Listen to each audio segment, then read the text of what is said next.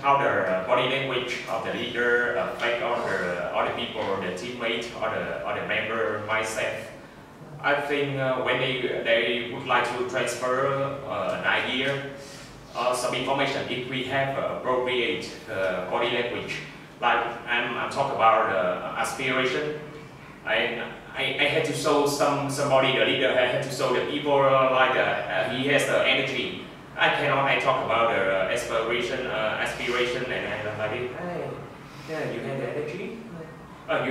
You had the energy here, or somebody like this. So we can affect on the mindset of other people when it depends on the condition or situations. So when we talk about what we would like to transfer the idea to the audiences.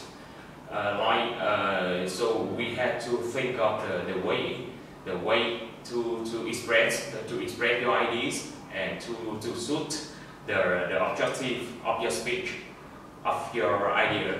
So that's what I think. Yeah, thank you.